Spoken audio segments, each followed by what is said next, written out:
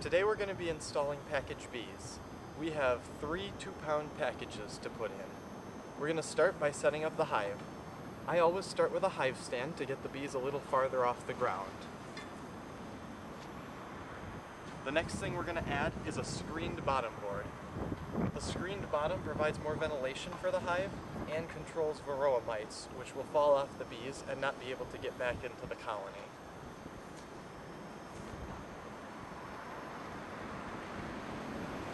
We'll start the packages in one deep box. This is 10 frames with plasticell foundation.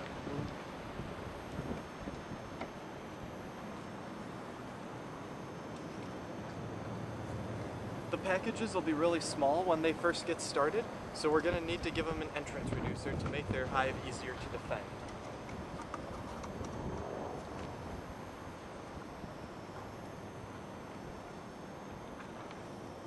We'll take out the entrance reducer when the hive is strong enough to move into its second box.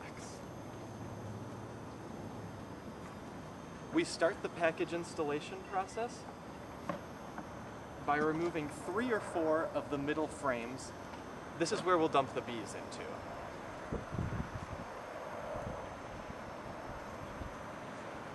I've pre-mixed 1-to-1 sugar water. We use this when working with packages instead of smoke, because it has a more calming effect on the bees. So we're going to start by taking our first package,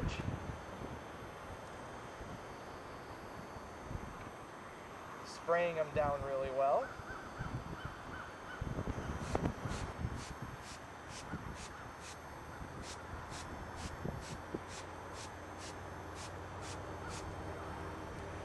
On a nice day like this, you really can't use too much sugar syrup.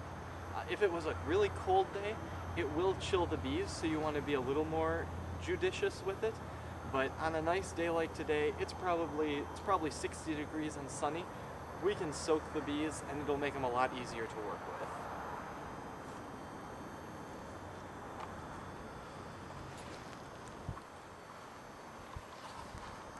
If you're buying more than one package, they'll probably come attached in a group like this. Just pry the first one off.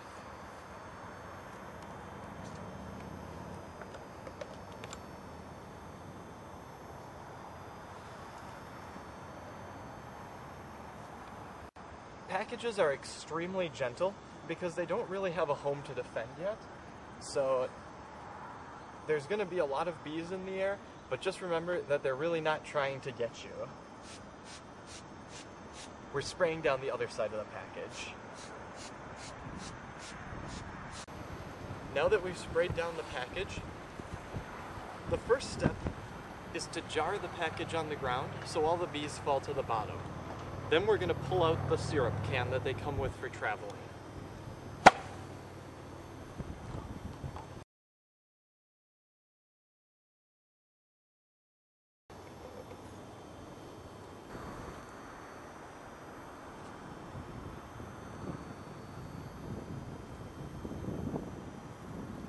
The queen comes in a separate cage, and I always check right away to make sure she's alive and well. She definitely is here. I'll set her off to the side for now, and just dump the bees into that space that you created in the center of the hive.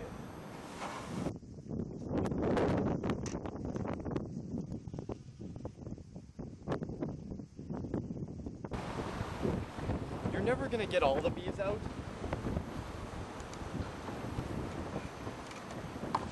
So just set the package that's mostly empty in front of the hive so that the rest of the bees can hopefully find their way in. I always like to give the bees another good squirt down right now.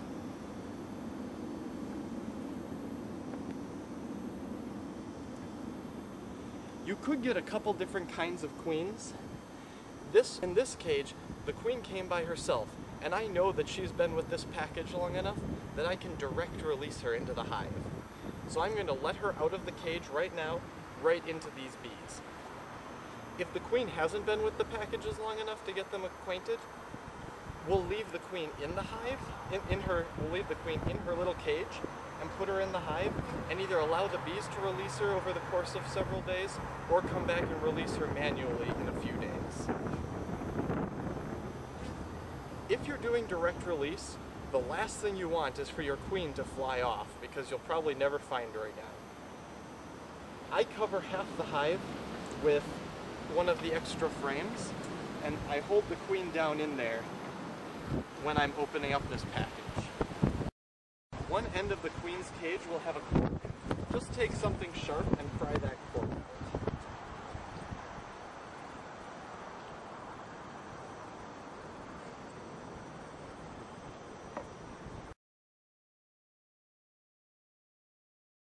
Watch to make sure she crawls out. Give the bees another good squirt. And very gently, just brushing the bees aside, lower the rest of your frames back into the hive.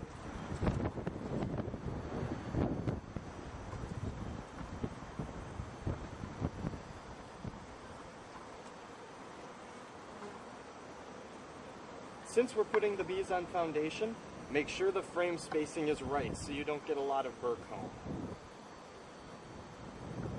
Gently push all the frames to the center. I'm adding Brood Builder patties with Honeybee Healthy and Nose of It. This will be a supplemental protein source while the packages are small, in case we get a few cold nights or days when the bees can't forage. We're also going to feed our packages. So we're going to put the cover on. And this is a hive top feeder from Dadant.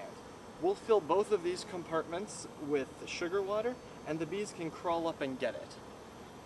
This is a good feeder for this time of year because it's not going to get so cold anymore that the bees have to stay clustered. And this will provide a lot of sugar syrup and it's very easy to add more without opening up the hive.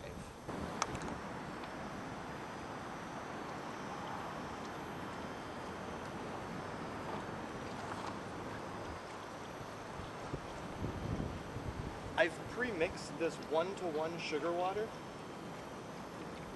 The bees aren't really in desperate need of food right now, but this 1-to-1 sugar mixture will just help them draw out the foundation a lot faster.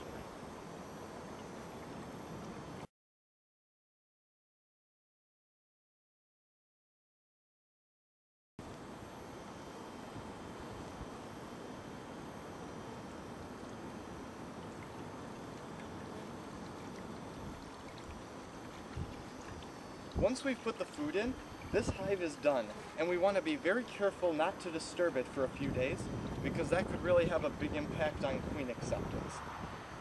In this case, we're going to come back in about a week and check to make sure that the queen was accepted. If she's not, we'll make sure we have some extras on hand and put in a new queen. But it looked like they took to her really well, so we're just going to check back in a week and make sure they've started drawing foundation. And the queen has started to lay.